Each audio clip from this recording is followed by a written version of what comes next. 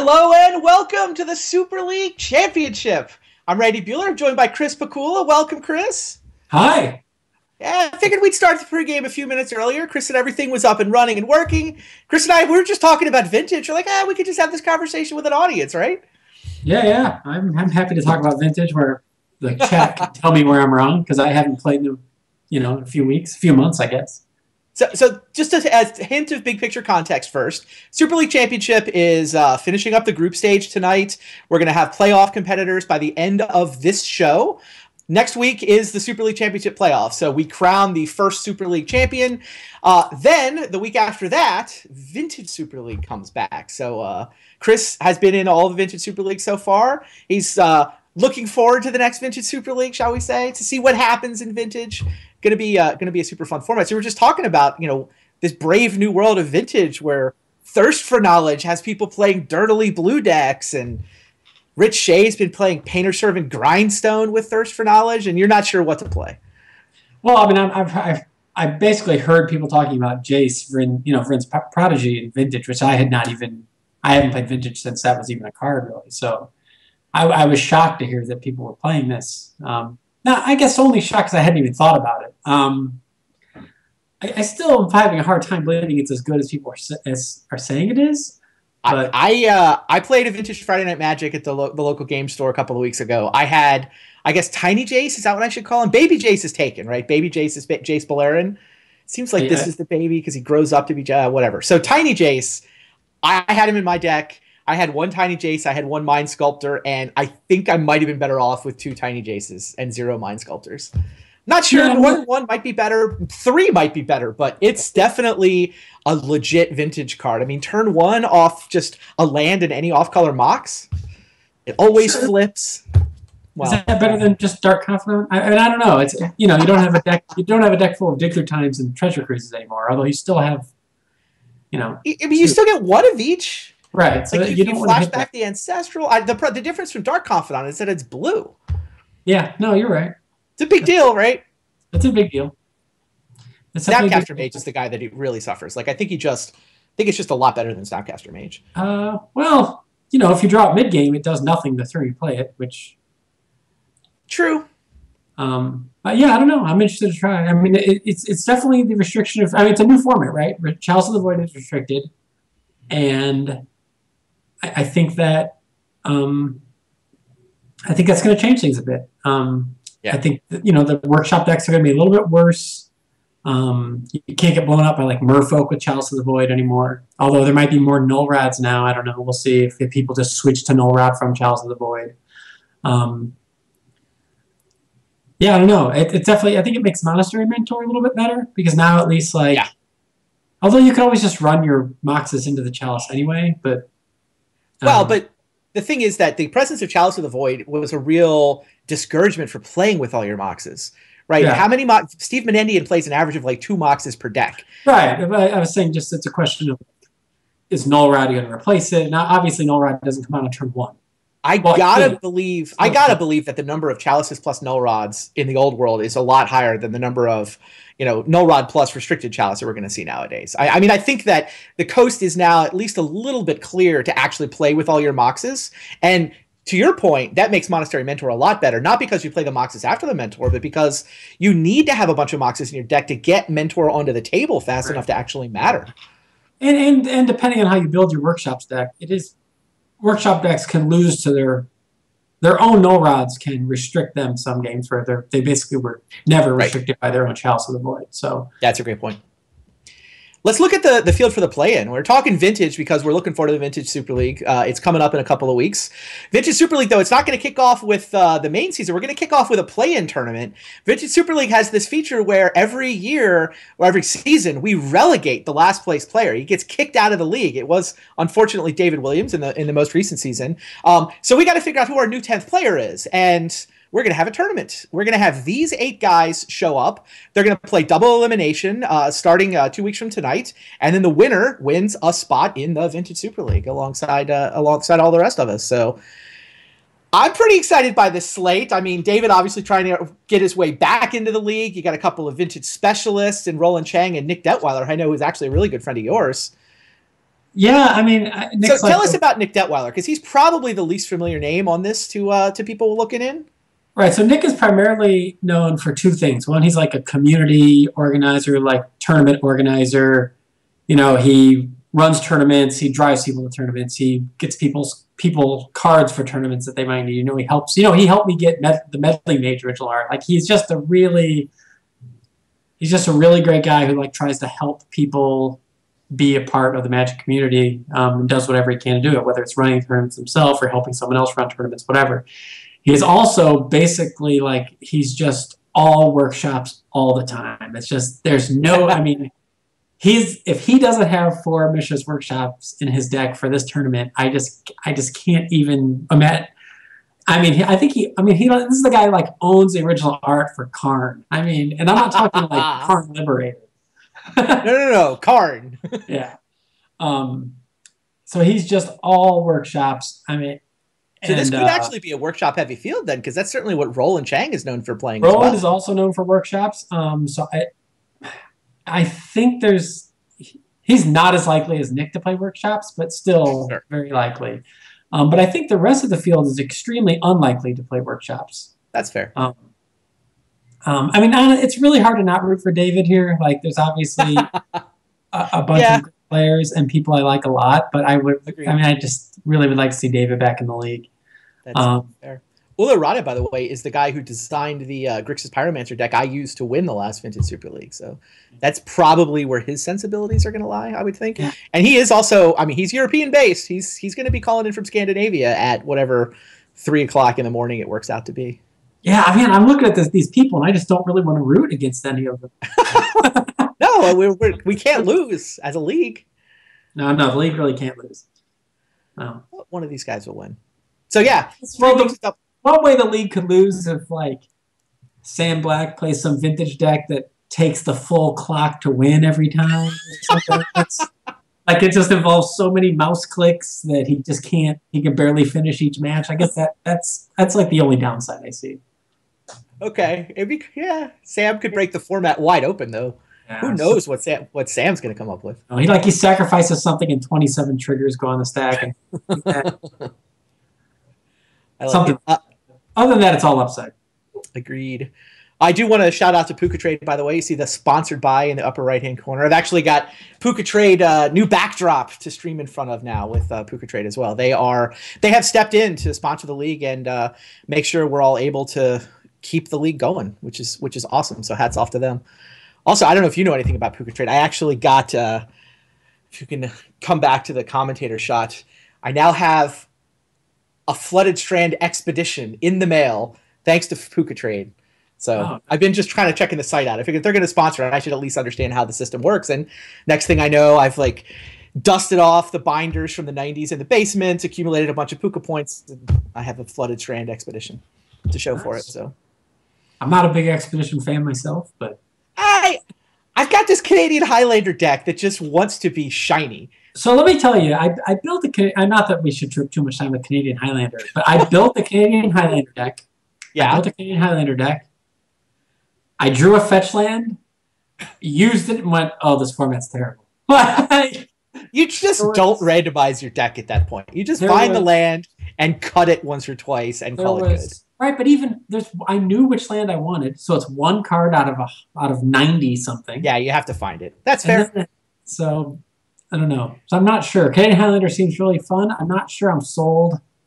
I'd like to have a bigger conversation about these formats. Like, I would love it if everyone was on the same page about which of these cool formats we should play. Right.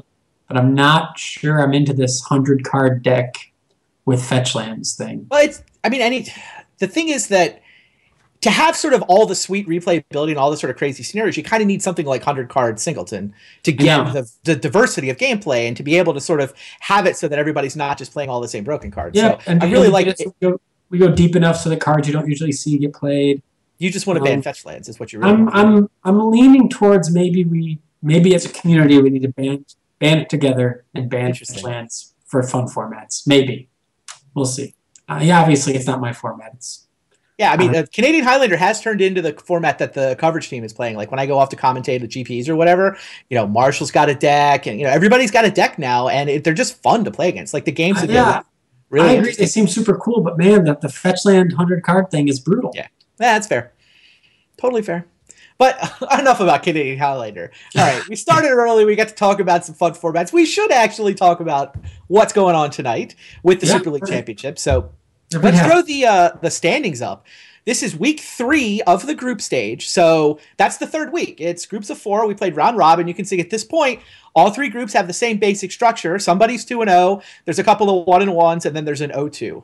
Also, and this is just kind of randomly worked out this way, all of the matchups tonight are either first versus second or third versus fourth. Just a quirk of the schedule that it's worked out that way. Nobody has clinched a bye at this point. Nobody has clinched a group win. One player has, in fact, been eliminated from the playoffs. Kenji Egashira is definitely out. He's actually the only one who's definitely out. Even Cedric and Paul Rietzel at 0-2 can still potentially make the playoffs based on their tiebreakers. Meanwhile, Paul Chian and Li Shitian have clinched advancement with their 2-0 marks. They have not yet clinched group wins or byes. Gabby at 2-0, there is a small chance that she could still miss the playoffs. If she loses 0-2 and Sean McLaren wins 2-0, she can wind up third in a 3-way tie at 2-1. But she either needs a game win or a game loss from Sean. Anyway, that's the big picture, and we have a more detailed version of the standings we can put up that has all the tiebreakers in it, because we are going to wind up referring to those a few times tonight. Match wins obviously is where things start. 3-0 is better than 2-1, but we could see some ties, especially given the way the schedule has worked out. So game wins is the first tiebreaker. Fewest game losses is the tiebreaker after that. And if it's just flat tied all the way down, it actually comes down to lifetime pro points. You and I think, are hoping it doesn't come down to that. Yeah, it doesn't help me. It doesn't help me either. I got the little Hall of Fame next to my name, but I will lose the pro point tiebreaker if I wind up in one with Paul Chian. Yeah. Yeah, there's a couple guys in here with a lot of pro points. Indeed. Your group in particular. Yeah. Yeah. But everyone's on the board. Gabby's got 1. Yep. Neither she or Kenji has played a Pro Tour, but both of them have done well at Grand Prix level. Anyway, that's the big picture. We can look at the schedule tonight and talk about who's going to be playing whom. We're going to kick things off by resolving Group A. It's going to be Paul Rietzel versus Josh Utter-Leighton in our very first match. And so this is Paul at 0-2, but with a shot. He needs to beat Josh Utter-Leighton, and then he needs you to lose to Li Shitian. I haven't heard you saying good things about your matchup with Li Shitian. Well, I do think that Paul is he's certainly I'm the good side of that for him. I think I'm more likely to lose than he is to win. Okay. But that's just because my matchup is kind of poor. I don't have counter magic. I don't have Anafenzas, and my opponent kind of has 8 really good instants plus 1 Bring the Light, I guess. So that matchup is it's Rally for Li Shitian versus Green White Megamorph for you. Yeah, and I think my deck is probably not quite fast enough. I mean, obviously his deck can fizzle. He can stumble on mana. He's got a lot of things going on. He's got. I can get aggressive draws and win, but I'm definitely a dog. I think I don't. I guess it's. I don't know. I guess the fact that I have some Silk Wrap type effects is a little bit better than if I didn't have those. But I think it's a tough matchup. Paul's matchup is they're obviously both playing unusual decks. Paul's deck is sort of more normal now. Now that we've seen these kind of like Esper tokeny matches doing well in some tournaments. But his build, I feel like, is a little bit outdated already. Okay. Like he only has 1 of the make a bunch of 1/1s, right? Whatever that card's called. Secure the Waste. Right. The fact that he only has 1 Secure the Waste, I'm sure he regrets that now. It seems like Secure the Waste into Gideon or Sorin is kind of how that deck kind of steals games. And that's what he did game 1 against me. But with only 1 Secure the Waste, it's obviously a lot harder for him to do that. And I don't know if... And it's a little bit tougher for him. He has the 5 sweepers, or I think main deck, right? And those are not as good when your opponent knows about them either. Josh Allen Layton is similarly rooting for you to lose, by the way, just to be clear on the Group A scenarios. Paul needs to win and have you lose 0-2. Josh needs to win, and he just needs you to lose. If Josh wins, he's 2-1. If you lose, you're 1-2. So it would be Josh in cleanly in second. If you win, though, not only do you defeat Li Shiqian, you also win the group. Oh, really? Wow. Yeah. You can win the group by beating Li. Yeah, and it's clean. You just beat him on. You'll beat him on game wins tiebreakers. All right. Well, I'm gonna try to win. I think I have no idea how big of a dog you can. I really am. Oh, you have to beat him 2-0. That's what it is. You have to. If you win 2-0, then you win the group. If you win 2-1, he still wins the group. That's how it works. All right. Obviously, on paper, it doesn't look like a great matchup, but it's not like I'm 80-20. I mean, if I was 80-20 or 20-80, then everybody would be playing his deck. I think. But, so there's plenty of green white around. Group B, by the way, we have the, I guess, weekend commentary warriors matchup between Cedric and myself. And it's a little similar to the Paul versus Josh matchup in that we're both live for playoffs, but we have to win. If I beat Cedric, then I just need Paul to beat Eric. If Cedric beats me, he similarly needs Paul to beat Eric. But I think Paul has to beat Eric. Paul has to sweep Eric 2-0. So this is not a great matchup for you, right? No, I actually think Atarka Red versus Green White Megamorph is okay. But hasn't he kind of done things with his sideboard that make it much better, or no? He's done things against his sideboard that makes it better against the Paulo Vitor version of Atarka Red. He's able to sideboard in Radiant Flames, which is really good against the go wide with a bunch of Goblin tokens version of Atarka Red. I don't have any Dragon Fodders or Hordling Outbursts. I actually have sort of bigger creatures, right? I have Hooting Mandrills and, Flamewake Phoenixes. So I'm not as vulnerable to Radiant Flames as the typical Atarka Red deck. And I will admit that I haven't tested the matchup a ton. Oh, yeah. I'm looking at decks here, yeah. But I think that my red matches up better against what Cedric has done with green-white than most red decks do. So I think I'm still supposed to be a favorite there. Not a huge favorite. And his red is certainly better than not having the red. But I don't feel like it's as devastating as his sideboard plane is against the more traditional builds of Atarka Red. Oh, that makes sense. Qian versus Ifro is the big match, though. Qian has clinched advancement, but would love the bye. Ifro must win to guarantee advancement. He does have a scenario where he can potentially back in if Cedric beats me 2-1. But mostly, I'm sure Eric just wants to take care of business. And he can actually, like you, he can win the group with a 2-0 in that match. Third group, like we mentioned, Kenji's eliminated. Gabby clinches advancement with a game win or a game loss from Sean. But any two of Patrick, Sean, and Gabby can actually still get through, depending on the details of how those matches play out. So it should be a fun night. I mean, there's a lot on the line, a lot of drama here, and I don't know how things are going to turn out. No, most of these games are going to end up being pretty great. I'm guessing Standard's a cool format with a lot of close games. Now, the way this plays out next week, so the top two from each group do make the playoffs. The playoffs next week, it's like a top 8 bracket, but there's only 6 players. So the two best group winners will get buys straight into the semifinal. It's the same format we used for the last Standard Super League, actually. So it's a 6-person playoff bracket, 5 matches. We'll watch all 5 matches next week. It will be fresh decks next week, too, which is, I think, the crucial thing. I mean, we've had a couple of weeks with the decks we're currently playing, and Standard has done a lot of evolving. There have been a couple of Grand Prix, there have been some open events. I'm definitely interested to see, with the championship on the line, what are people actually going to bring to the table next week? I guess I don't want to get you to commit to anything, but I don't know if there's any Standard decks you kind of wish you had played or might be interested in for next week. Well, yeah, I definitely agree that, like I said, some of these deck lists just feel straight up stale at this point. Mm-hmm. I don't know. Obviously Grand Prix, what was it, Indianapolis? Is that where that Grand Prix was? Yeah. Where it was just was it all Abzan? There was a lot of Abzan that did well, yeah. And no Jeskai in the top 8, despite it being the most played deck. And, in the Open tournament this weekend was also just mono Abzan. So, obviously things have changed quite a bit since the Pro Tour, and I don't know whether it's cyclical or whether people actually figured stuff out or what. I guess that's what I have to figure out. But no, I have not. I don't have any Standard deck that really calls to me. So if I make it through, I'm going to have to rethink everything.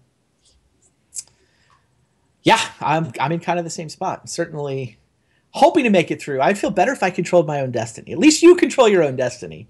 Like, not only do you control your own destiny, you even have a scenario where you can back in with a loss, hypothetically. Yeah, only a little jealous, I guess. Knowing that you just have to win to get through it is a nice feeling. Yeah. Because winning and then not getting in is kind of a bummer. Yeah, thanks. Well, I had to take care of the winning part first. Matchup against Cedric should be tough but fun. Let's talk about our first match, though. We're going to kick off tonight with Paul Rietzel versus Josh Utter-Layton. It'd be nice to look at those guys' deck lists if we can get a deck list up for this first matchup.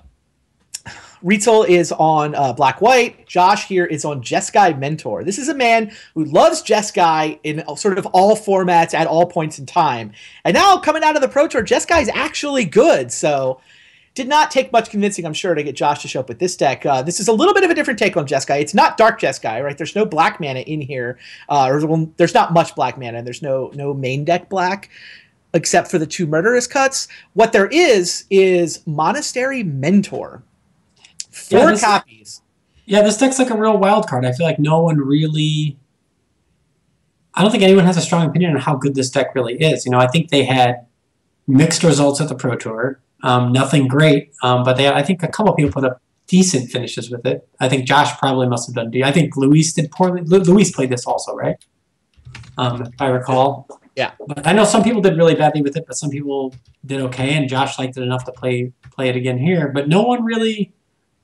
I feel like it's just like I said, this is a weird deck. That's not... People just aren't playing it, so this isn't one of those standard decks where people are like, oh, I know I'm a favorite, I know how to play against it. It's kind of a strange deck. It's got Exert Influence main deck, which is pretty unusual in the format. Yeah. He blew me out with the Dragon Lords out of the sideboard, which has now become more standard, of course. But true. Yeah, this is an interesting deck because I don't think anyone, no one else is playing it. No one knows how good it is. And all right. Yeah, no, it's fun to watch. I like to see the mentors try to do their thing. Let's look at Paul's list. Paul also a little bit out of left field with one of the many attempts he's had to try to make a black-white mid-range deck. I know he played this deck's unusual. I mean, the Carrier Thrall obviously is I see why it's there. Yeah.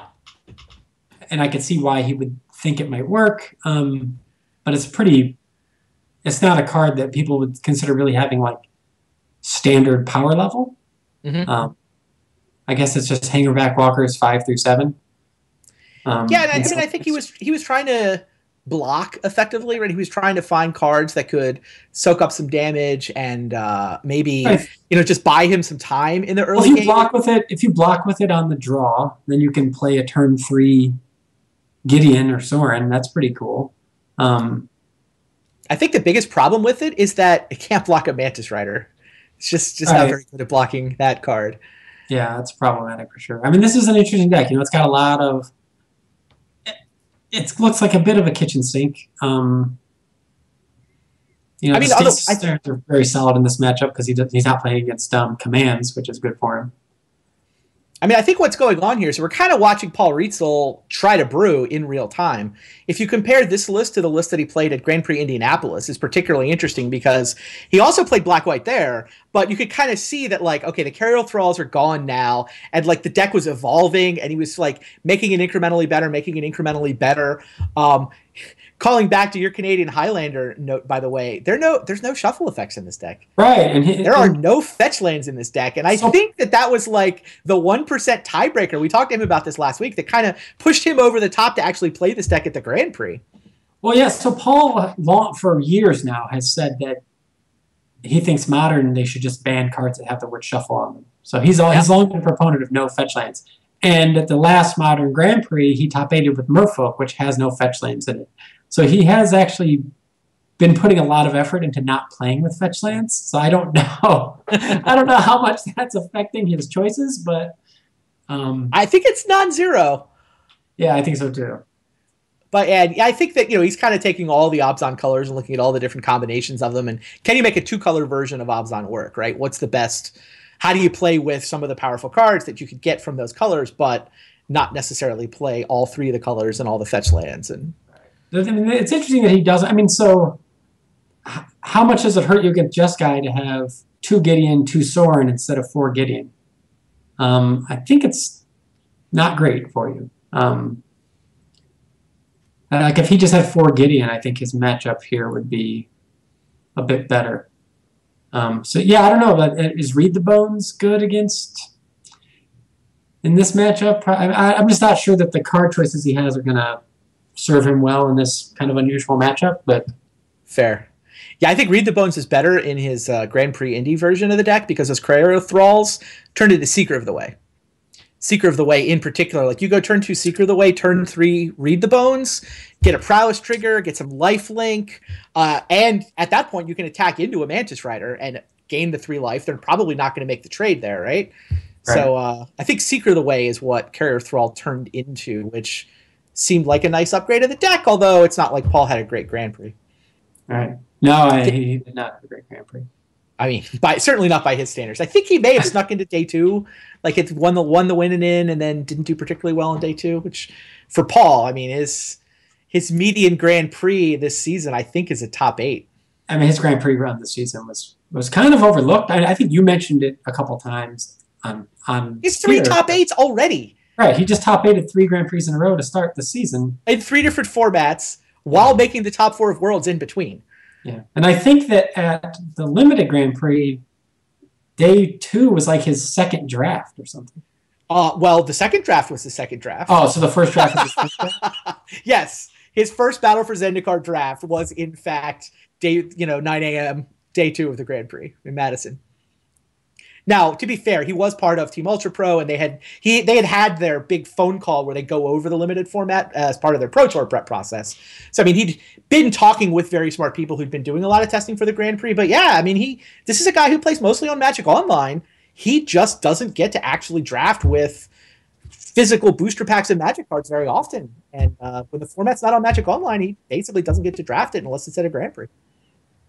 Yeah, that's super impressive. Why I've skipped a lot of these Grand Prix that are right when the set comes out, because I'm kind of, I often don't have the time if I don't have the time that 1 week to go draft it, JB Park's house or wherever I would normally do a live draft.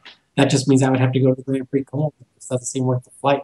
In Paul's case, he's like going he's going to the Pro Tour anyway. Yeah. So.